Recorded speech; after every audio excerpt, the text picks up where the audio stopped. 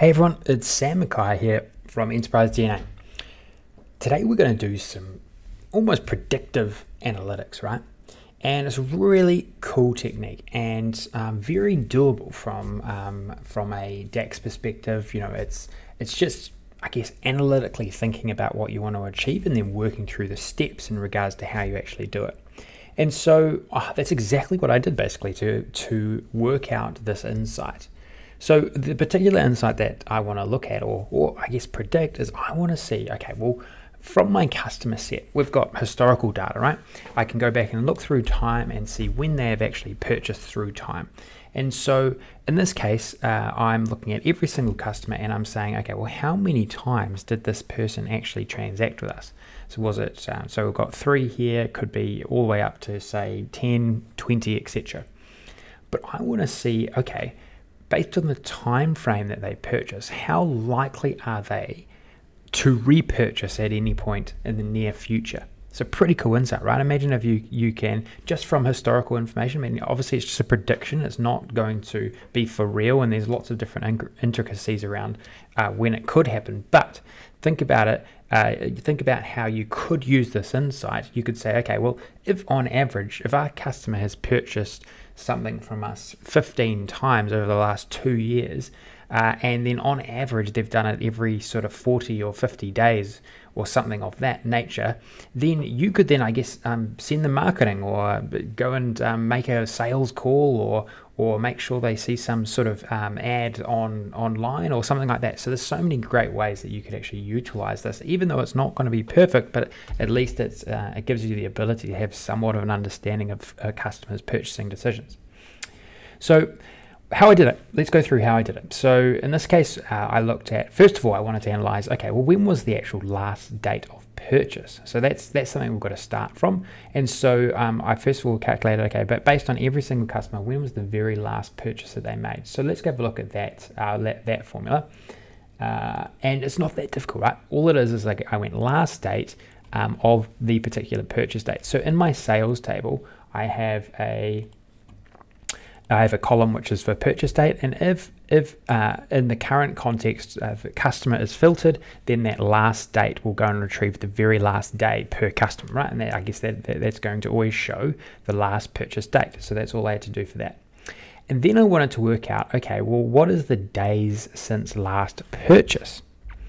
Now, what I did here is ultimately I had to make a decision because this data is not actually live, it's just demo data. So I had to go and retrieve, okay, well, what is the last day that this data updated? In reality, if you were trying to implement this, you might be able to put today or something like that because the data will be updated, but the data was not in this case. So I had to go and figure out, okay, well, what's the last actual transaction date in my data set?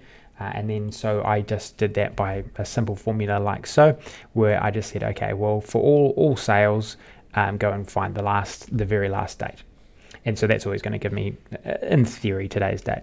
And then from that, I can work out, okay, well, what is from that date and the date of last purchase, you can say, okay, well, when did this customer last purchase off us versus the last date of purchase, and then that's what gives us our days since last purchase.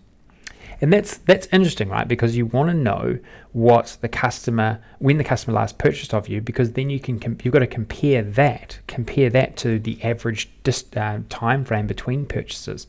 And so that's how you can discover, because if you've got that benchmark, you can then say, okay, well, you know, on average they've purchased every 60 days, but in this case they haven't purchased for 450 days. So something's clearly quite wrong there.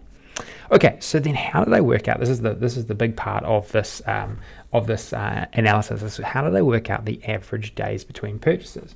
Well, it's a combination of things, right? It's a combination of things, and it's actually maybe simpler than what you think. I mean, you probably could actually do this a bit more of a complex fashion, but I thought that you could get just as good a prediction, might not be perfect, but just as good, just by utilizing this formula. So all I did, right, was I went and for every single customer, I worked out, okay, when was their last purchase versus when was their first purchase? And then I divided that by the total number of days that they transacted.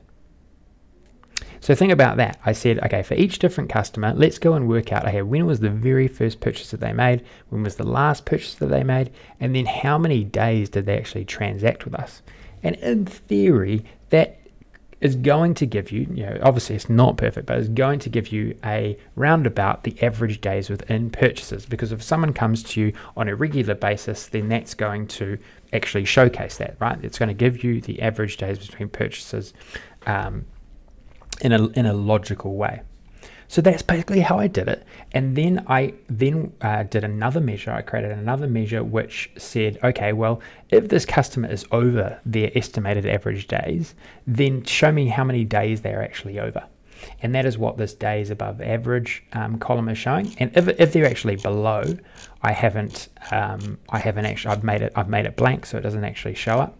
But I mean, my mind explodes with what you could do with this, right? Is if you had, you're an online retailer or something, and you knew that your customer was coming to, you figured out your customer was coming to, say, every 30 days. Well, leading up to that, you could send out some email marketing to them. You could do some adverts on Facebook or something like that. There's just so many, and that's just one example. I mean, you could do the same in basically any business that sells anything. This is a truly great insight. So if I go down here, we're looking at, say, this particular customer here. The average time between purchases is 98 days, and they've only purchased 48 days ago. So, and the other thing I did was you could match this out, and you could say, well, are they a top customer or are they a small customer? Does it really matter that we've lost them? You could really identify, okay, well, are our customers that we make the most profit of, are they purchasing as they should be? And this is how you can actually identify it in a real-time way. Okay, so I'm going to round things off with this insight. You can download this resource if you like, just from the Enterprise DNA TV resources. Check out the description below. Just requires a small investment. If you like this content, definitely throw us a like on the video. Really appreciate it. And definitely subscribe to Enterprise DNA TV as well. If you want to learn lots of these great real world insights or real world scenarios in using Power BI, then this is the channel to be subscribed to. Okay, I will speak to you again soon. Good luck.